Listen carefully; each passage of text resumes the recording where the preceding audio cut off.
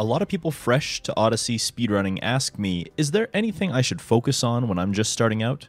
My first answer to this is always movement, and playing the game more will get you better at understanding how to play it. However, there are a few tricks you should definitely learn right at the start. They are simple to learn and worth the time saved, so in this video I'm going to show you how to add a little flair right from the get-go. Let's get started.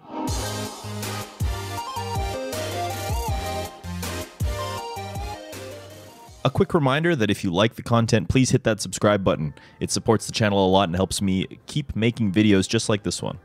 So today, I'm going to be showing you how to do 3 different tricks: Dino Skip, Seaside Fish Clip, and Moon Cave Skip. These tricks are all useful in the any % category, which is what I recommend for any newcomers to the game.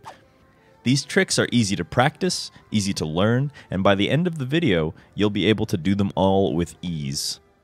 If you need some information on the context of these tricks and how they fit into your speedrun, check out the Odyssey Community Discord server. You can find it by accessing the speedrun.com page for Super Mario Odyssey, which I'll link in the description below. Let's start with Dino Skip. This is a trick in Cascade Kingdom, and it lets you get up to the Madame Brutal fight instantly. The normal way is going around the back of this tall rock plateau and revealing a 2D area, but this trick will help you skip all of that. After you collect the first moon, a bridge collapses and reveals your way to your first glance at the Odyssey. Just beyond that is a dinosaur capture and the key to make this trick work. After the short cutscene, jump your way up and capture him. Cascade has trampolines all over it, hidden under rocks.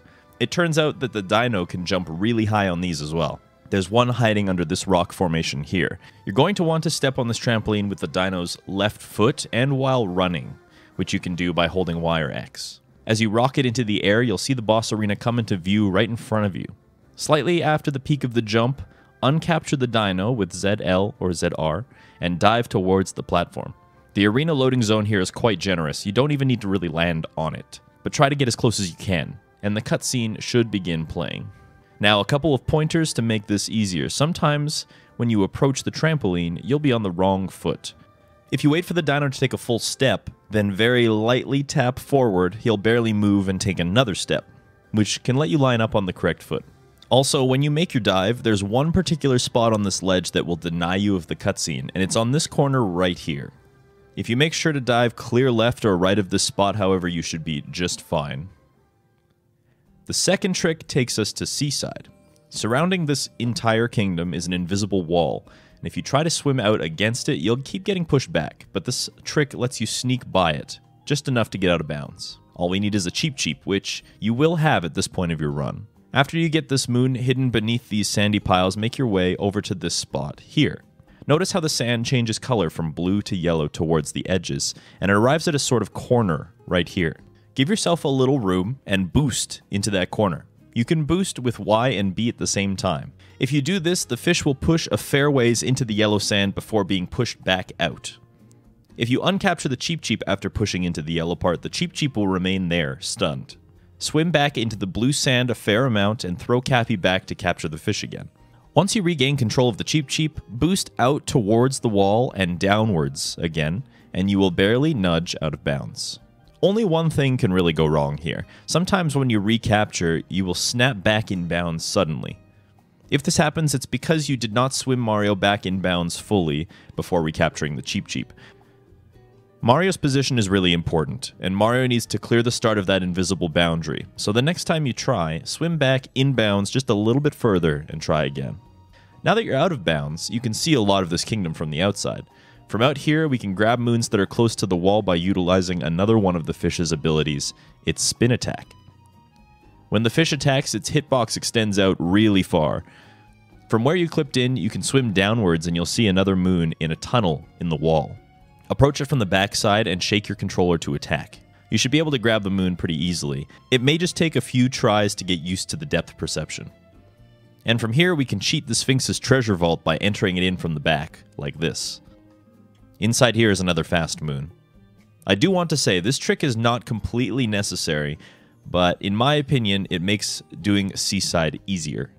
The alternative is this Notes moon over here, and not only is this alternative slower by almost 8 seconds, it's arguably more difficult as well, trying to keep on track and stay in a straight line to grab them all. so there's no harm in adding this neat little fish clip to your runs right away. Now our last trick is at the very end of the game in Moon Kingdom.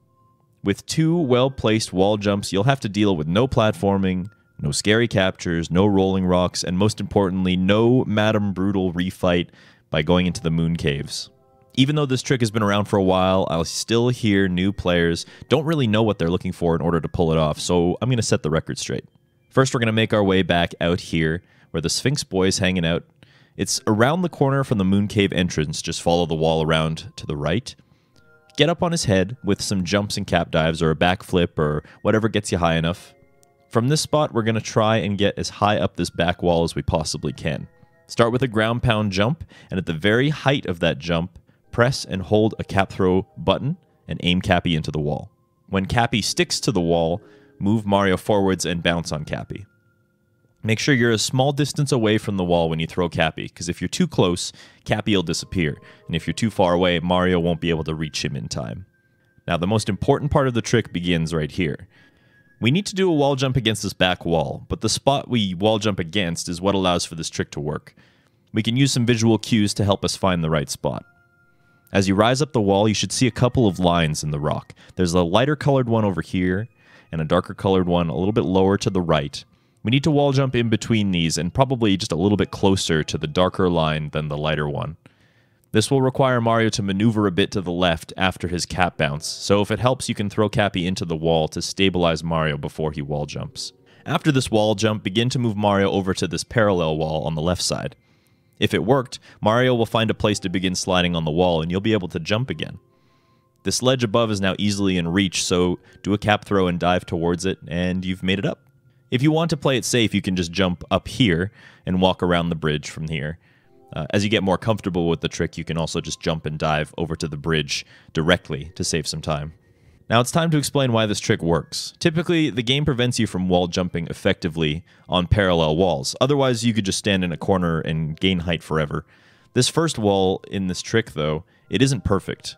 It's really jagged, some of the surfaces are facing in different directions, so that's exactly why the position of the first wall jump is so important. As long as Mario jumps off the wall somewhere in this zone here, the second wall jump should work. Don't be discouraged if it doesn't work the first time, though. Even the easiest tricks take a while to understand, but once you make it up the wall a few times, you'll be confidently racing towards Bowser in no time at all. And that covers it. With these tricks under your belt, you'll be ready to start your journey into speedrunning Super Mario Odyssey. If you have any questions, feel free to drop by my Twitch stream. I'll be happy to help. I'll provide a link to that and a couple other resources for you to use in the description below. Also, make sure to subscribe to the channel for more videos and to keep the channel going. Thank you guys for watching. I'll see you next time. Cheers.